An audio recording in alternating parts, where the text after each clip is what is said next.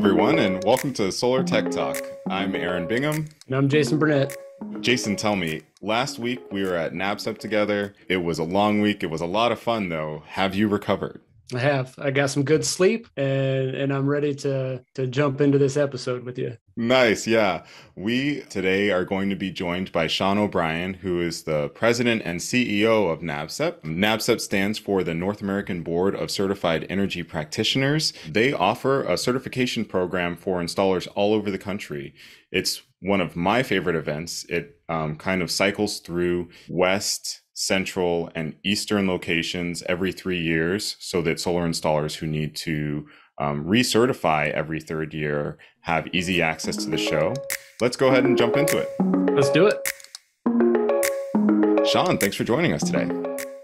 Thank you, Aaron. Nice to see you again. Same with you, Jason. As Aaron said, I'm Shawn O'Brian, President and CEO of NABCEP. And with NABCEP since November 2016, and I've had the privilege of seeing NABCEP just grow over the last 7 years to where we have more and more folks certifying themselves in the industry as well as attending our conference. So it's been a great 7-year ride so far. Yeah, I think I heard somewhere that this year was one of the biggest years. Are you all back to pre-pandemic attendance levels? Is that accurate? Oh yeah, we're back and beyond. Pre-pandemic, we're about approaching 700. We were able to register about 860 folks for this show. We had approximately about 125 that had to be put on a wait list. And that was only because the venue that we were at in St. Charles, Missouri was actually selected. It was going to be the show in March of 2020. And we had to cancel that 3 days before it started. Yeah, I remember. So the venue itself couldn't hold more than about 850. We did about 860, 856, somewhere around there. But we could have easily had approaching 1,000. We expect next year, and we'll be in the Raleigh in North Carolina at the convention center. So we'll be able to accommodate that bigger number as we move forward. We're expecting probably 1,100, 1,200 folks, which gets to that tipping point for NABCEP. Unlike other shows where it's just mainly a trade show, this started off, NABCEP's conference started off as an educational training event. And then the trade show was added after. So we're really education with a trade show component, unlike other shows that are trade shows with a little bit of education. And we feed everyone. So, imagine trying to feed 1,200 people 3 meals a day for 3 or 4 days. Logistically can become a nightmare. So we purposely know we have to limit the amount of attendees. Not that there's no interest, it's just that we don't want to change the show. The show has a unique character, and we want to maintain that character because we know from the surveys that post-conference that's what the attendees like. They like that networking, they like the meals, and it gives a lot both to the attendees and to the exhibitors. Yeah, I know one of the things that I love most about the show is just the opportunity to sit down with installers from all over the country and hear about how their business is going. What are the trends that they're seeing in their areas? It's really this opportunity to learn openly from other folks that are also in the industry, that are also facing some of the same challenges. So it's one of my favorites. Yeah, and that's another unique thing about our show is all the attendees know the industry. They know the business. They know the tech side. So usually when we had quite a few new exhibitors this year. And when we speak with them prior to the show, we tell them, listen, here's a warning. Don't send your marketing person per se. Send your tech people because marketing folks at the exhibit booth won't be able to manage most of the time the type of questions they're going to get about the products or services that the exhibitor has because they're going to have those difficult deep dive questions and they expect answers on the spot. So we always say, if you don't know, you send a marketing person, but make sure you have some technical people there. Or a marketing person that knows their tech, right? Exactly. Yeah. And there are those who do. Absolutely. Yeah. And the interesting thing about this year is we had approximately 45% of the attendees were first-time attendees, which was great. I think that just, to me, shows a growth in the industry, people wanting to come to this type of conference and learn more and more about what's happening. I'm sure it has a lot to do with the IRA as well, with the Inflation Reduction Act. But we had, from the get-go, dating back to November, as registrations were coming in, more and more first-timers. Yeah, and say I myself was a first time, showing to NABCEP, and I was highly impressed. What you just mentioned on the, kind of not sending the marketing person was very evident in a lot of the classes, and it was greatly appreciated to not, just be trying to be sold a product, but the information I could generalize across multiple products across the industry. And it was greatly appreciated on my end.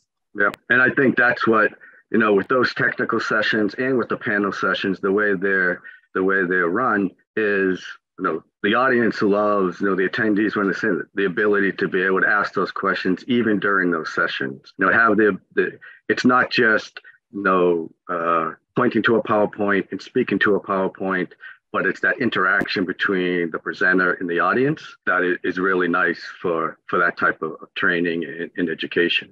With this conference going on year over year, expected growth next year, what were the differences this year? But this year, over the last few years, we've added things. We added in the roundtables, probably back in, I would say, 2019, which was a pre-conference event, because in 2018, so many people showed up early and they wanted to be able to do something. And we wanted to add in more opportunities for getting continuing education credits. So we came up with the roundtables. And then we started doing breakfasts for specialty groups, veterans and women and minorities in solar, which have become very popular. Both of those this year had over 70 people attend those specialty breakfasts, which was fantastic. And they spoke about diversity in the women and minorities, and then veterans and how to get them more veterans into the industry.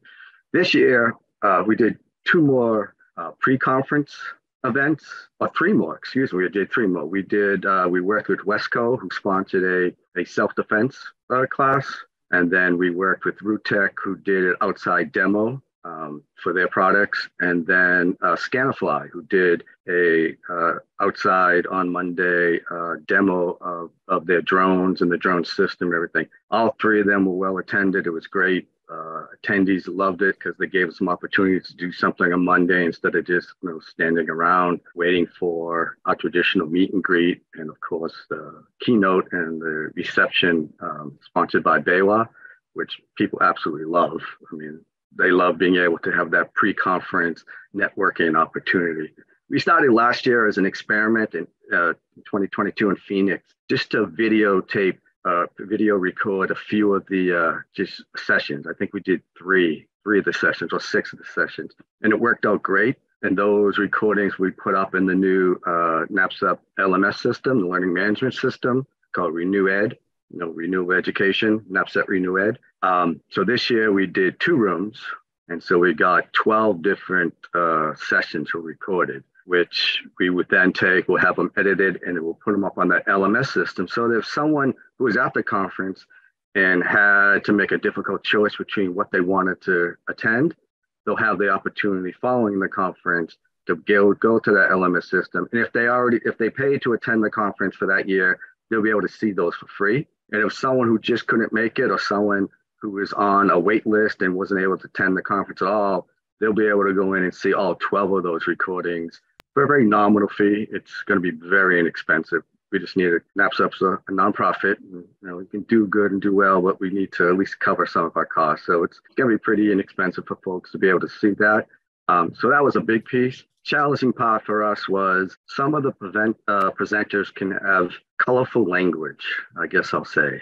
So we have to make sure that they keep it at least PG. I can see somebody working hard to edit down Emmett. Yeah, there's a few names.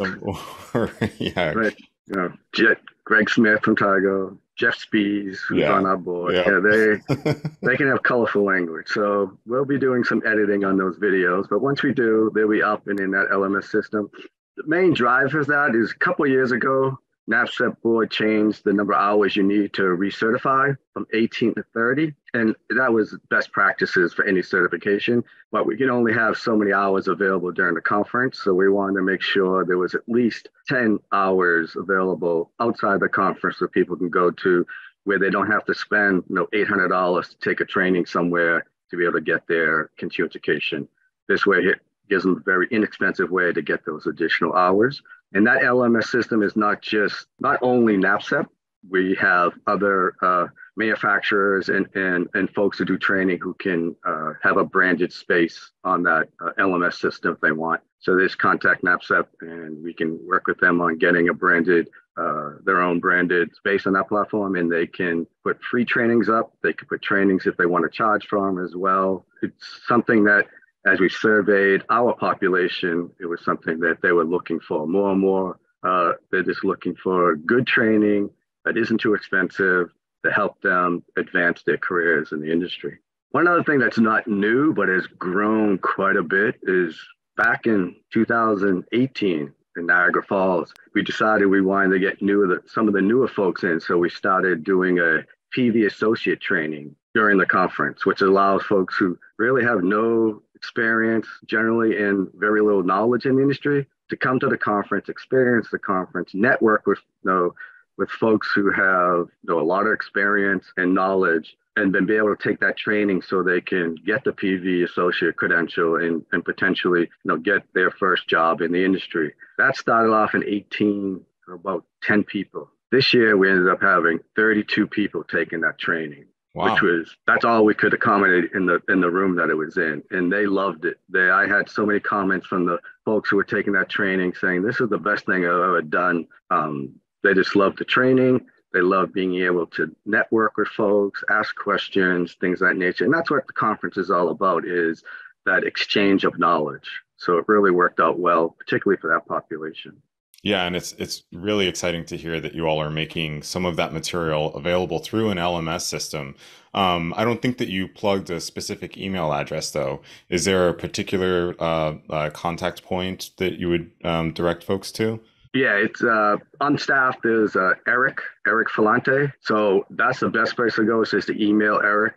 There is some information on our website, but we have a theory or process that we prefer hands-on type thing. I mean, so when a person can be contacted, we prefer doing it that way. I'm very old school, traditional, and I like that sort of face-to-face customer service type thing.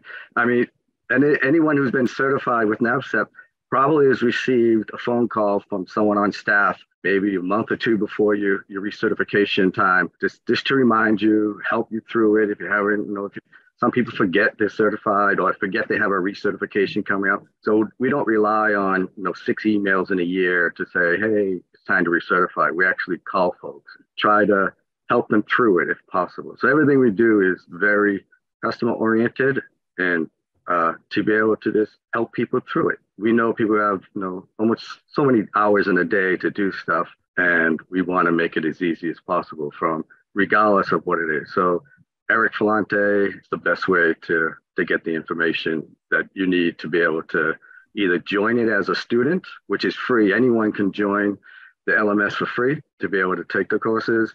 And then as manufacturer or someone wants to put training up there, they just reach out to us and we step them through the process. We help them get everything loaded and things of that nature. The platform is Canvas by Instructor, which is one of the biggest online academic educational platforms. But we help the instructors make the page, put the stuff up there, everything. One other thing that was new this year, I wonder if you want to talk about scholarship that gets given out. Was this the first year that we had somebody actually attending from that? The Walt Ratterman, we did have, last year was the first time. So This year it was Orbeck.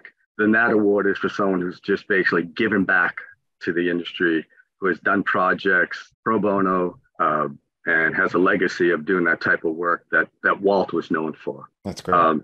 The Les Nelson Scholarship was very interesting because this was the first year. We started that after Les Nelson, a longtime board member of NABCEP, and Calcea had passed away. So the board started that scholarship. Last year was the first year, and the young man who received it last year was able to be present.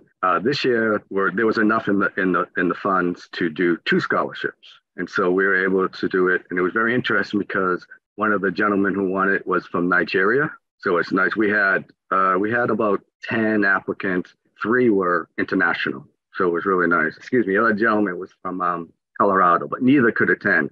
But the nice thing was to be able to have that virtual ceremony, and it worked seamlessly. And it was just nice to have the gentleman from Nigeria to be able to join and be able to do that. Hopefully, both of them will attend the conference next year in Raleigh, and so they'll be there. Yeah, and Shawn, you did touch on the keynote with Jody not having attended in past years. I'm kind of curious at how the topic differed. It seemed like a much different topic for a keynote speaker than I've experienced at other venues. Interesting. It was something that I've been thinking about, having someone speak on that type of topic. The more about how to treat people, not just employees but just people in general, how to be good and to understand people and things of that nature. I guess for everybody who wasn't at the show and didn't get to see the talk, Jody White, our CEO here at BayWa, talked about kind of the 3 truths, no lie in the industry, that the environment's very dynamic. And how changes cause stress and how we deal with that stress, how that shows up with our employees and how we interact with those employees. And it kind of put a lot of accountability on the leaders and everybody in the NABCEP room, right? All the leaders in the industry, and hitting 3 key points there of awareness, adaptability, and attitude. And overall, it was kind of the overall message, was be a good person and pay attention. And it was just very interesting to hear that being spoken to such a big crowd, to such a wealth of industry leaders. Yeah, it's so true to BayWa's fundamental position that, we're a team of people that makes up the company, right? And in order for us to be running a sustainable business, we have to be making sure that we're making sustainable decisions. We have to be sure that our customers are running healthy businesses so that they stay in business as best we can. We try to level up everyone in the industry that we work with, be they, installers, manufacturing partners that we have on our line card. And to hear Jody kind of talk through the fundamentals of just being aware of yourself and what you're bringing to the room and to the situation, making sure that you're adaptable and kind of able to check some of your presumptions at the door, making sure that everyone's putting in the hard work to cultivate an attitude that will lead to the workplace being an environment that folks enjoy and want to stay at. It was really special to know that hit home for so many people who are in attendance at NABCEP. And I was really excited to see her up there on the main stage. It was the largest audience we've had for a keynote so far. There was probably, I did a quick count just by row, there was probably close to 500, if not a little bit over 500 folks in that room. Wow. So it was very well attended. I would like to take credit for it to say that NABCEP guided her that way, but we didn't. It was all her.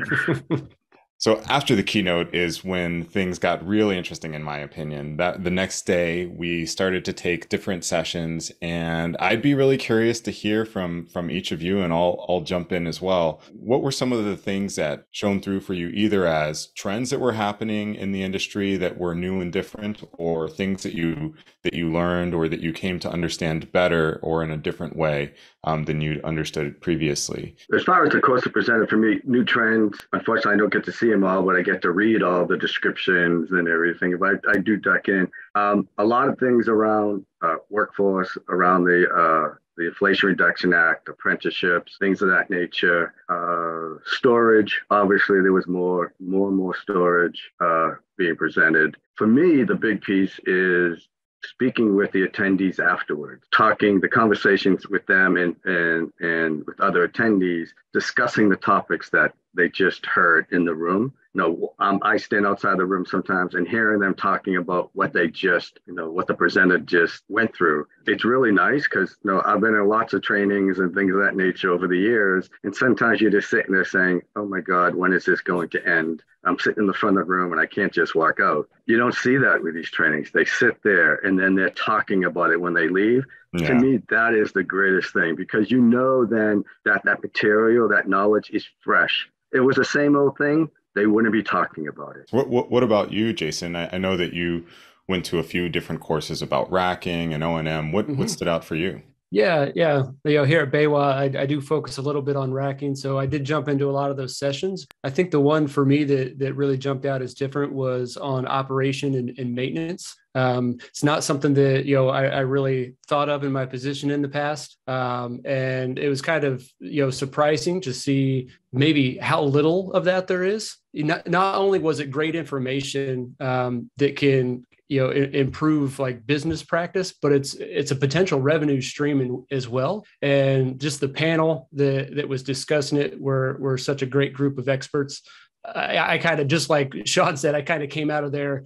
I think I immediately started talking to you about it and talking to other people around the room. So I thought that one was great.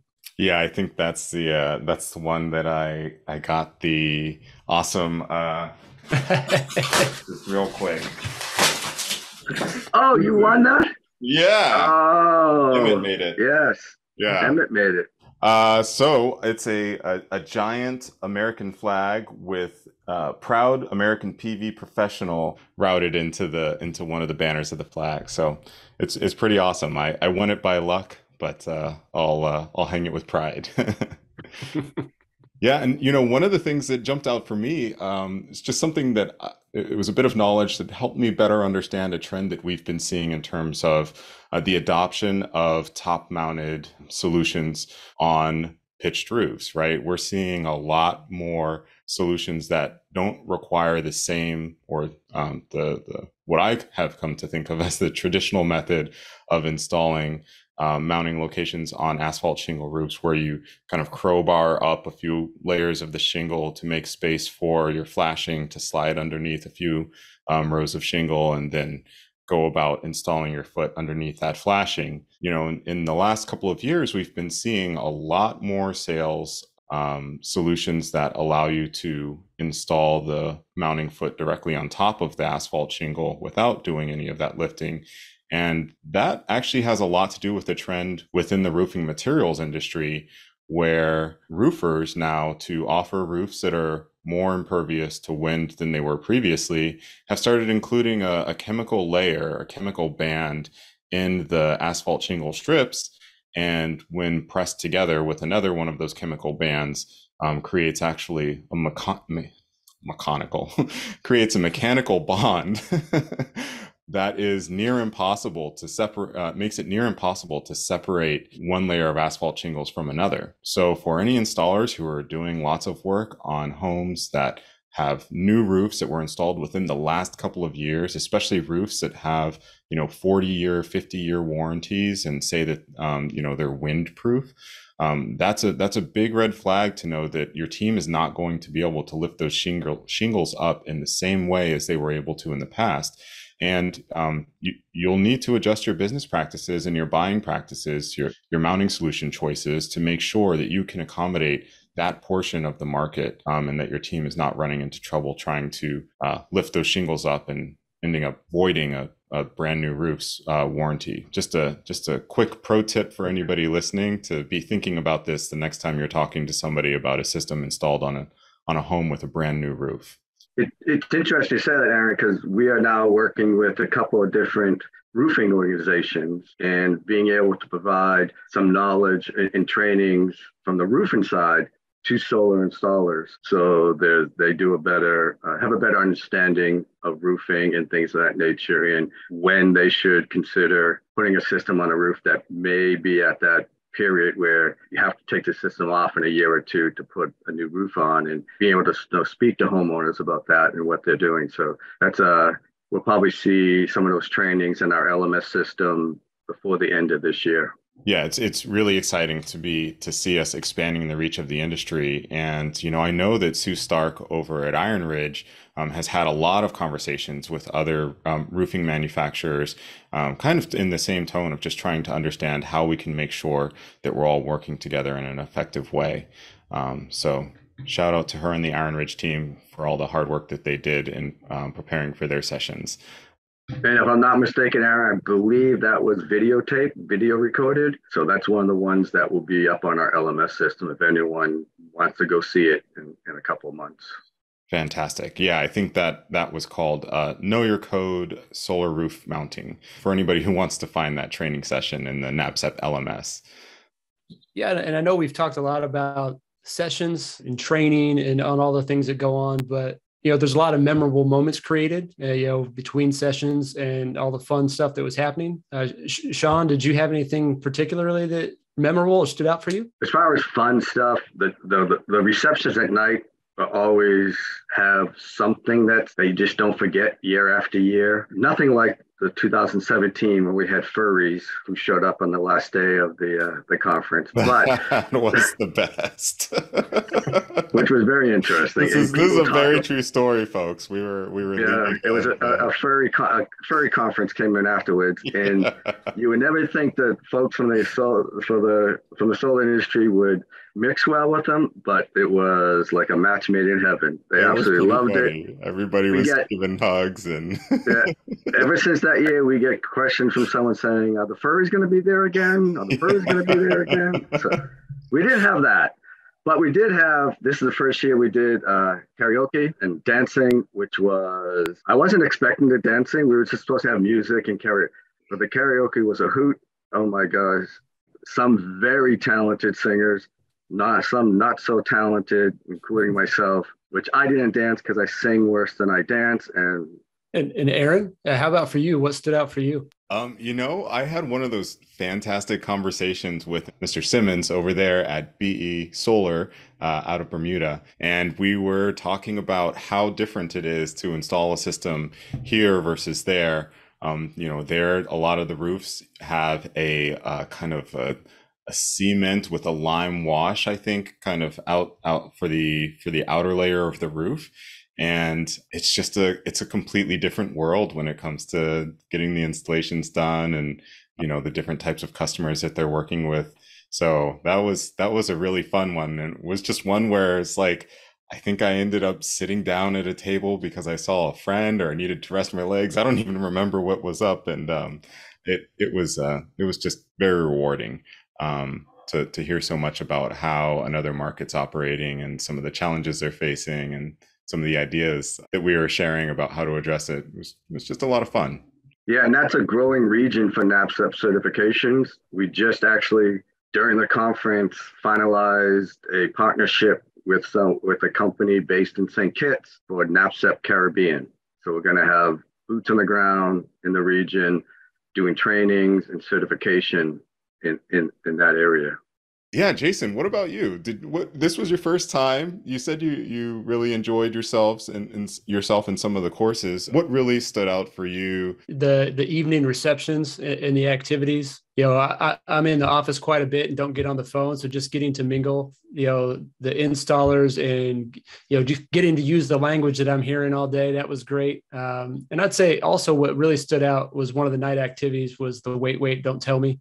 Oh yeah. I thought the people on the panel really captured the spirit of the show. There was some hilarious comments from everybody and was super proud of, Corey here representing the BayWa team. Was pretty spot on with the humor and just really enjoyed that and had a good time. That was a lot of fun. And that was the second time that we've done a Wait, Don't Tell Me at NABCEP. Is that right, Shawn? Yes, we did it in 21 in Knoxville, and then this year again in St. Charles. It was a lot of fun. The rapport between Corey, Ryan Mayfield, and Stan is just you would think they rehearsed it. And I'll be honest with you, because they pulled me in this year to do a little. They pulled me in this year to do a little segment, and that is completely unrehearsed. I mean, we had one call just to say, okay, the main call was just to tell me what they wanted me to do, which I did not do very well. The three of them had just a fantastic. They were like the Three Stooges up there. It was great. Now that NABCEP's over, Shawn, I imagine you've got your Disneyland tickets or Disney World tickets set aside. But is there anything that you would want to make sure that folks do before you step away and take a wonderful vacation, I hope, for yourself, a much deserved vacation, I hope, for yourself? Is there anything that folks need to know about if they're hot off of the heels of NABCEP? Well, I am, Aaron, taking tomorrow off. It's a busy week afterwards. That's close. All And right. yeah, so I am taking tomorrow off. But the one thing we do, the way we can make, it was a great experience for everything I'm hearing, but the thing that we can make it better is, folks to respond. Everyone who attended, they'll get an email tomorrow asking them to respond to a survey.